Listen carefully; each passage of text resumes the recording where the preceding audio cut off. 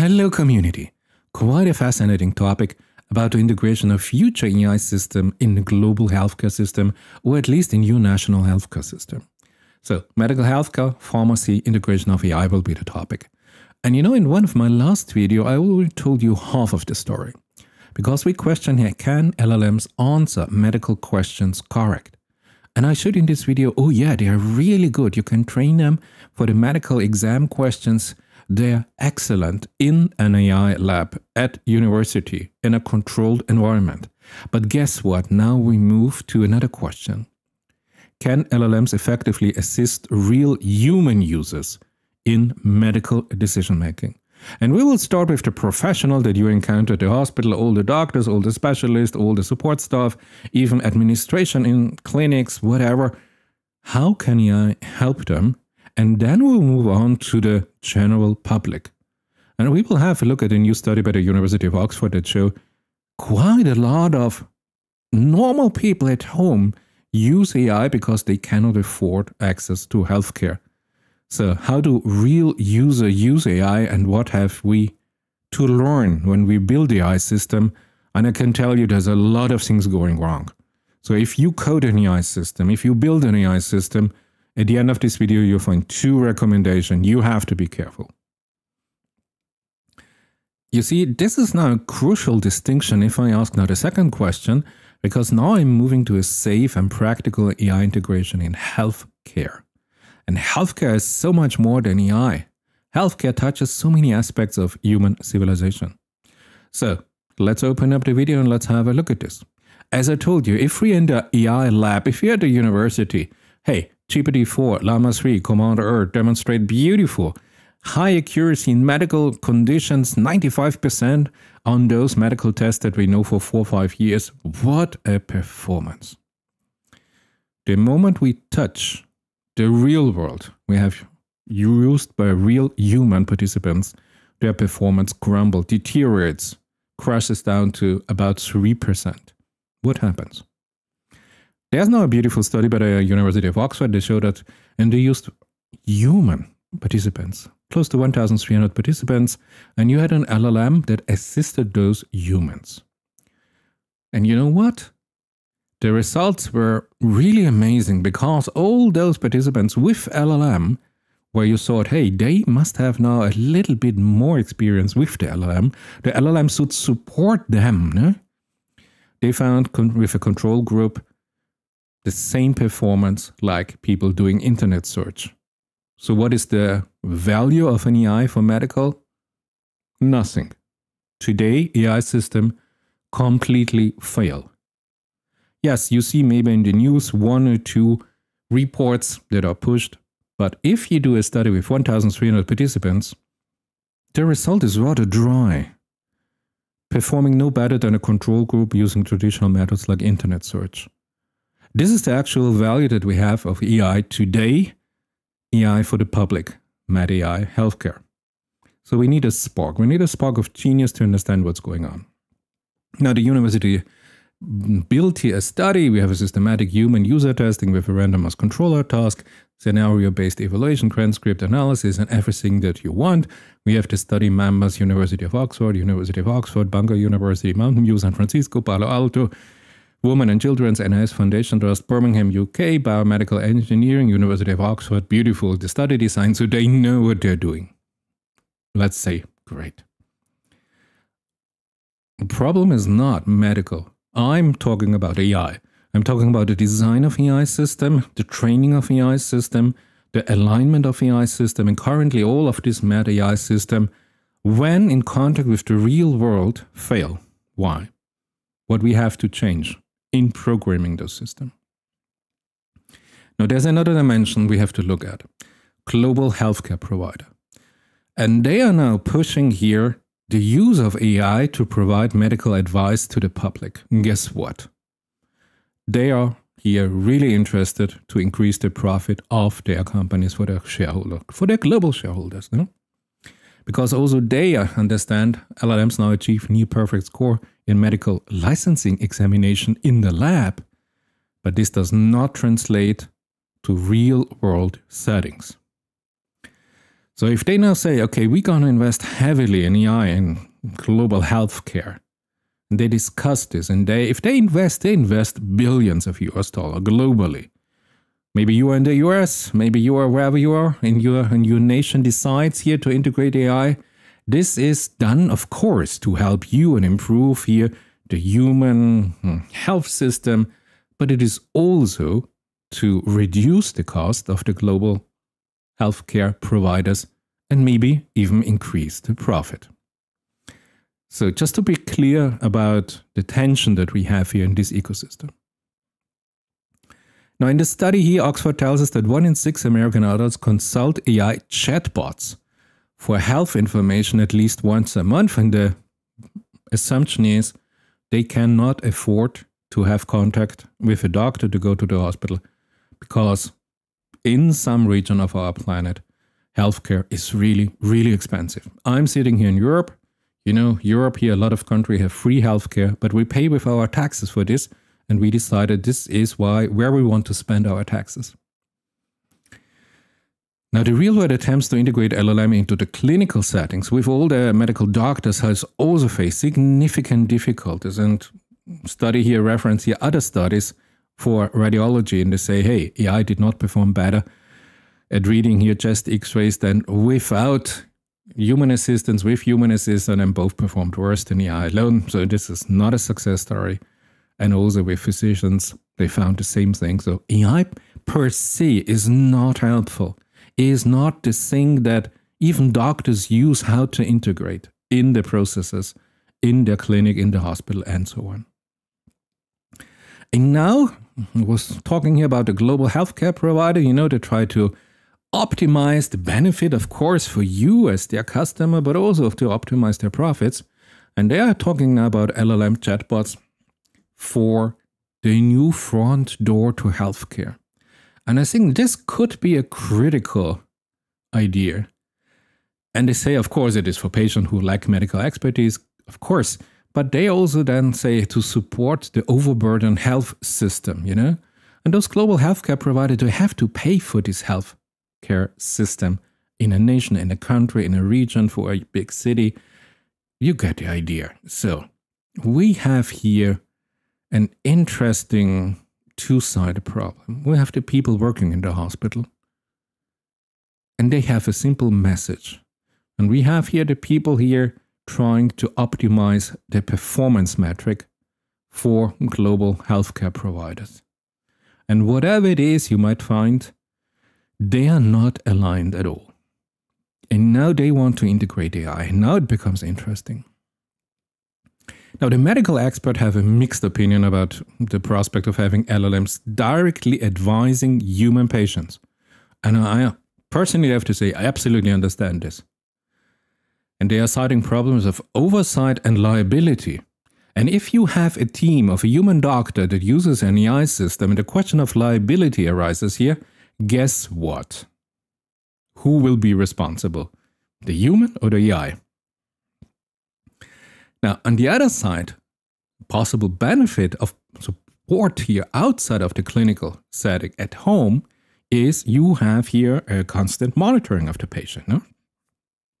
AI can take care about standard things, reporting, and so on. So there is here the question of oversight and liability and cost optimization, but there are also the good things, no? Where AI can really be beneficial and improve our conditions, especially if we need medical help. Let's come here to this study. It's a beautiful study. Have a look at this. I know it's outside of AI, but it is so important for AI because it tells us where our AI systems fail, and we fail miserably. Clinical knowledge in LLM does not translate to human interactions. Here you have all the partners and everything. And they care about the AI public deployments, especially in the healthcare sector. And of course, global corporations have, if they decide they want to reduce the cost, then this is their main topic. But I want to talk here about how we can optimize the AI to provide a better medical service to humans. So again, Participant was identified here, potential health condition, recommended disposition, and course of action, and they were given one of the 10 different medical scenarios, and the scenarios were developed here by a group of 3 human doctors, no synthetic data, unanimously agreed, correct disposition for each, and the scenario then given to a distinct group of 4 doctors to provide differential diagnosis. So there was a lot of work involved in this, and you can see this is really interesting because we have here human AI interaction, and this is great because there's so little information that we have about this particular topic. Yeah, as I told you, beautiful GPT-4 Omni, Llama 3, Command R+, great. And then a control group, what you have at home. And you know, the result is just devastating. Yeah, benchmark, synthetic benchmark data, all the LLMs were great, 90%, great. But you know what? In the real world test, there was a real problem. Conditioned at least 65% of the conversation with participants, already lower performance than the LLMs alone, observed cases of participants providing incomplete information, and LLMs misinterpreting prompts completely. So the moment you move out a little bit, out of distribution from your synthetic benchmark question and answer dataset, benchmark dataset, the moment you have contact with the real world, it crumbles. Plus, human participants, imagine they did not absolutely follow here other recommendations how to communicate with the AI. People were afraid, confused, whatever. No? So whatever we have in the field of human LLM interaction, we can report failures and failures and failures. And taken together, study here our findings suggest that the safe deployment of LLM as a public medical assistant will require AI capabilities beyond expert level medical knowledge. So now we have an AI who can perform in clinical settings operated by an AI expert, an AI coder, but not with real people. We have to retrain our AIs to be able to have real contact, real conversation with real humans outside of the lab, in the real world settings. This means we have to generate complete new training data set, complete new fine-tuning data sets, because we have to take care about situations that they found in this study.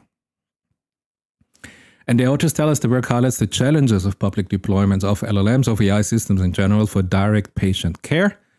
And they identify the transmission of information between LLMs or AI in general and the user as a particular point of failure. So both users providing LLMs with incomplete information and LLMs suggesting correct answer, but not effectively conveying this information to the users. So we fail on both sides of the data pipeline, of the communication pipeline. And what I really like, they come together and they give us 2 recommendations. And I mean, for us who build the AI system, and it doesn't matter if you build it here for financial AI or medical AI or whatever you have, I think this is really great insight. Because just to have an AI abstract alone that is not able to communicate with humans, the value of this thing is almost nothing. So, recommendation 1. Over the course of the interaction, the LLMs, typically what we have today, offer 2 to 3 different possible options, no? Because the LLMs are trained not to give you one answer, but, just it's a probability distribution. So yeah, the most 2-3 likely answer, and the human can decide. And this is great if you're an expert. But what if you're a normal human being?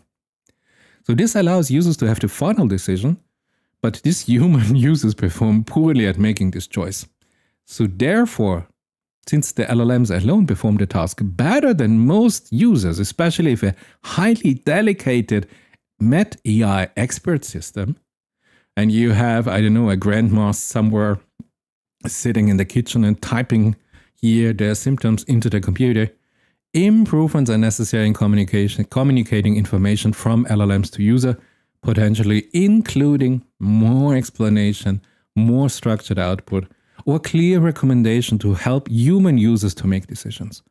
We have to provide new training data set. We have to change the way the AI is answering for the, let's say, average human being. Great. Recommendation number 2. As with real doctor-patient interaction, in this study, the users have all the information and choose what to tell the LLMs.